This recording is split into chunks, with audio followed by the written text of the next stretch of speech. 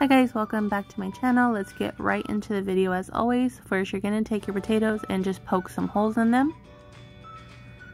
Then you're going to put them in your air fryer or your oven. I did my air fryer and I put it on bake for 400 degrees for 15 minutes, but it actually took about 20 to 25 minutes for them to get pretty soft. So once they're soft and the fork goes in really easy, you're gonna just cut them in half long way.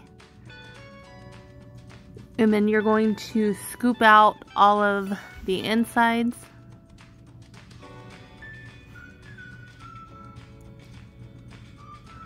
Okay, so that's how they should look.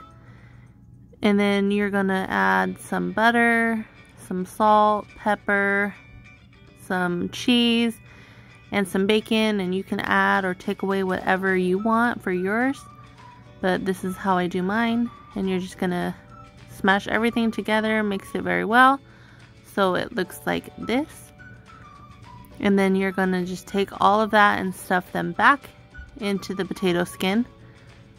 And I'll list all of the ingredients and directions in the description box below as always. Okay, once you have them all stuffed, you're going to put them back into your oven or your air fryer.